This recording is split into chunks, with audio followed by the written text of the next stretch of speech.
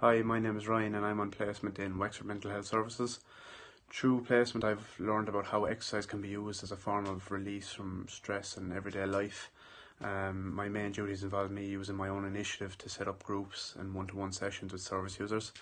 In terms of future jobs in the mental health services, there really isn't any at the moment, but in other departments there would be jobs such as wellness officer and activity coordinator, and that's about it really.